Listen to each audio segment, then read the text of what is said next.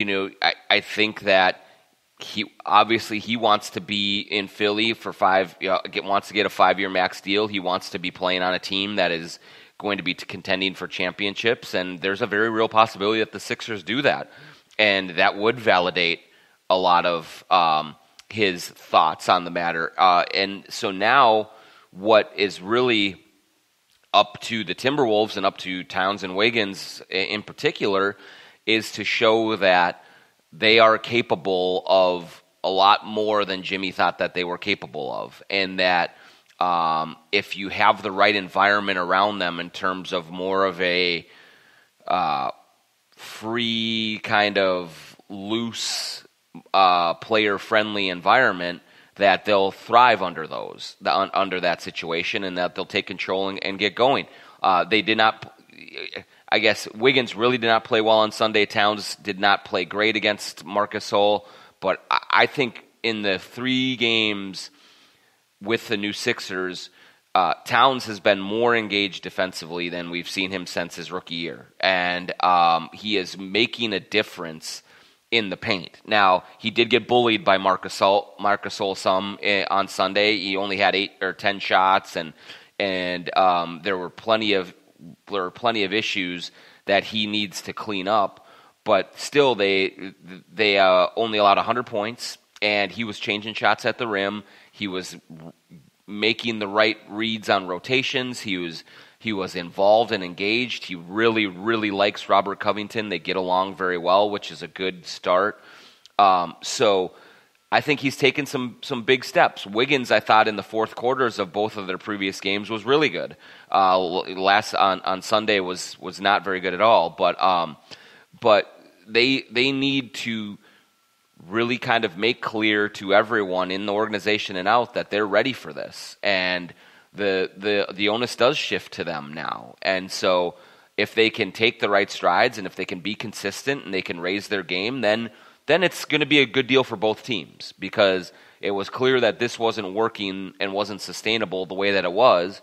And so now you find out a different way and go about it, and you hope that the 2 guys that you're paying over $300 million for over the next 6 years are capable and willing to kind of take things over and do it their way and excel doing it their way. Last question from me, then we'll go to Twitter questions. So Covington's 27. He's kind of a finished product, and I like the finished product. He's a nice player.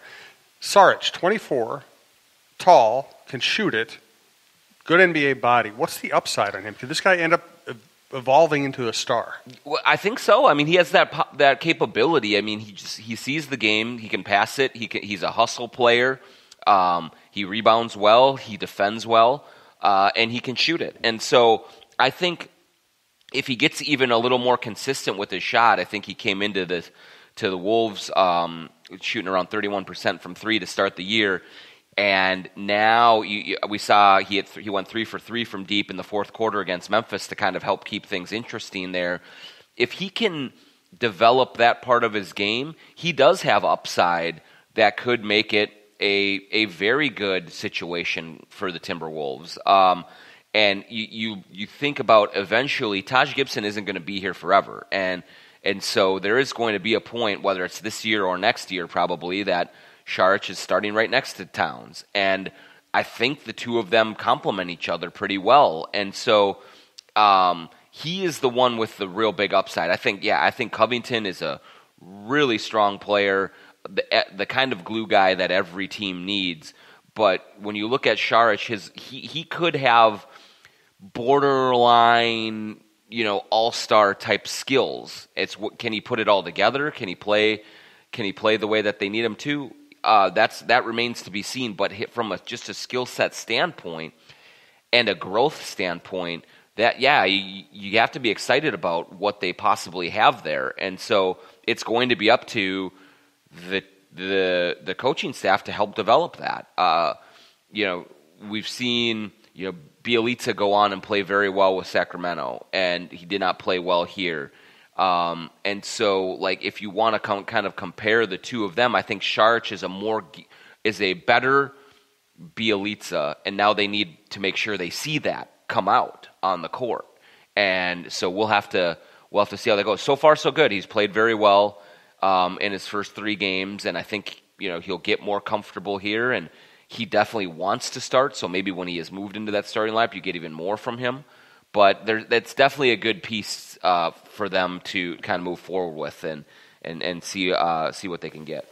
Twitter questions from Brett, Sail to the Moon 38. I hate seeing Okogie and Tolliver out of the lineup, given Tibbs' stringent sub-pattern history. Is it silly to hope that those two to get some run without an injury forcing his hand? It feels like Tolliver over Jang would help, and there seems to be room for Okogie to get minutes. Yeah, I mean, especially on Sunday when they just had no energy in the second half, start of the third quarter, where the Grizzlies really took control. You were waiting for a sub to switch it up. I mean, Tibbs has a very, regimented rotation pattern. He does not deviate from it very often. He believes that players who have defined roles and know what to expect coming in perform better. But I still think there are going to be games like Sunday where it's not working, man. So switch it up. And it was the perfect game for a Josh Okogie, for an Anthony Tolliver, to come in, try and inject some energy. Maybe Tolliver hits a few threes, maybe Okogie gets a few stops and gets out in transition and tries to quicken up the pace, because the Grizzlies had really just slowed it down to the way that they wanted to run it, half court, beat you up kind of things. And so I thought that Tibbs waited too long to go to Rose, and I thought that he stuck with that group, the mainstays, too much. You look at the way that they're playing right now, it seems like the inevitable situation here is that Gorgie goes to the bench because he's not playing very well. Gorgie goes to the bench. Anthony Tolliver it kind of gets some run, and also maybe you put Taj Gibson at the 5 with the second unit. You put Saric in the starting lineup and see how that works. I think Okogie absolutely deserves minutes as well. And maybe those minutes come at Tyus Jones' expense, because Tyus, he played well in the fourth quarter against the Grizzlies, but has not played well for a while now. He's in a funk. And I don't think that he's, the most satisfied, guy in that locker room right now. And so something has to happen, because one of the gripes that players have had with Tom Thibodeau in his 3 years here is that when they go in and they play well, they're not rewarded for it. Bielitsa and Tyus last year. It's Okogie this year right now is looking like that guy. And so if you don't kind of reward on merit when you have other guys who are really struggling, you can run into problems. Tolliver we asked Tolliver about his first DNP or late last week, and he was forthright and honest. He said, unfortunately, that's, I didn't get any communication from Tibbs on this, and I would have liked for him to at least talk to me about it and lay out a plan, and that didn't happen, and I didn't come here to get DNPs. Now, he said, again, to his credit, I'm going to be positive, I'm not going to rock the boat, but there are things like this that happen that can turn little issues into big issues, and so that's going to be one of the things that they're going to have to manage going forward here with the newfound depth that they have. From Sam on Twitter, can we trade for Marc Gasol?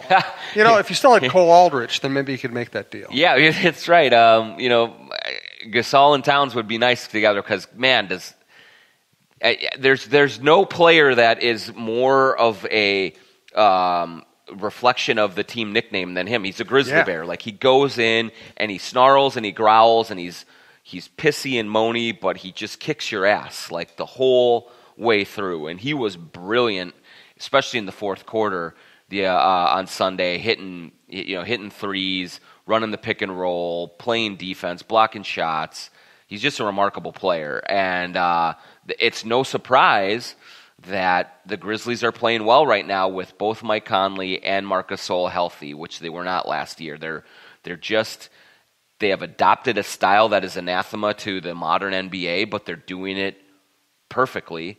And JB Bickerstaff has done a great job of embracing that, and so now they're, I think, 10-5, and they're really a formidable opponent in the Western Conference, just because it is so unique. You get used to playing up and down, no defense, kind of stuff, and then you get into the wrestling ring with them, and they just lean on you, and they sweat on you, and it hurts, and it's an impressive group they got going right now.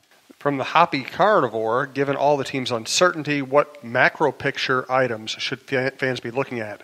Or should we just enjoy each game? It's hard not to still see potential massive change at the end of the year. Yeah, I mean, it is possible that there will be changes, no question about it. I think that from a macro level, if you want to zoom out, you do have to you have to look at how Towns and Wiggins are kind of gravitating to increased opportunities, both leadership-wise and production-wise. Then you want to look at how is Okogie coming along as a rookie? How is he developing and getting and kind of gaining a foothold in this league? Then you look at, okay, what's the pecking order established with Towns, Wiggins, Covington, Saric, Teague, Rose? Like, how is that all coming together? There's some really big macro things that you can look at that can you can divorce yourselves from the results of the day and try to evaluate going forward. But I don't think we're at a point where the results shouldn't matter. Like, I think this is a team that wants to compete, that made a trade to compete right now, and they didn't go for the Houston draft picks because they want to still compete. And so that means that these games do mean something. And so it's not a situation where you're looking to the draft and you're saying, okay, what's coming down the road? I think that until or unless this thing really bottoms out and they just fall too far back from the pack to be in it, you still got to be going into these games thinking that they're important and thinking that getting a win is important. From Jeff Zizulowitz, I hope I got that somewhat right. Probably not. No, I'm sure not. It appears Tibbs is still intent on riding the starters into the ground via heavy minutes. Any indication we'll ever see an end of that? And does it remain problematic? You might have already answered that, but it's a good question. Yeah, I mean, well, Derrick Rose is playing minutes coming off the bench. Saric is playing minutes coming off the bench. So the running it into the ground, I don't think is quite accurate. Certainly in closer games that he feels are winnable, he's going with his starters or the group that he thinks is playing the best. And so those minutes do go up a little bit. He played Covington 41 minutes on Wednesday night in his first game. When he feels like there is a win to be had, he goes that way. But I do think that there are more opportunities for him now to play guys on that bench a little bit bigger minutes. And you're going to see Saric play a lot more. You're going to see Rose still get heavy run. I would like to see Okogie get some more minutes. I would like to see Tyus Jones play more than 4 minutes in the first shift, and see, especially when Jeff Teague was playing as terribly as he was on Sunday. But yeah, there are those things that are going to happen. But there are certainly just certain parts of Tibbs that are inherent to him, and he's going to go with the guys that he trusts. But I do think that you will see minutes more in, like, on the high end in the 36, 37 than 41, 42, 43 going forward. From Brett Winthizer, with Gorgie's confidence being shattered and Tolliver needing to play, do you see minutes for Taj or Saric at the 5? I think he needs to look at it. I do. And he said as much after the game. Britt Robson asked him about kind of how do you balance trying to help guys who are in your rotation play through whatever issues they're having, and then or going right to a guy, putting them on the bench and putting a new guy in to try something else out. Tibbs said, that it's fluid, that they're looking at all of this, and I do think that there is some experimentation going on in the first 3, 5, 6 games of this new roster that he's going to have to kind of work through. But what you want to look for here going forward, I think, especially in the next 3 to 5 games, is if the problems that are presenting themselves are the same over and over and over, it's time to start looking for something else.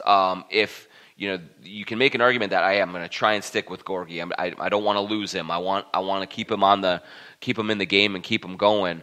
But at some point, there's going to be diminishing returns there, and maybe you just sit Gorgie for 3 or 4 games.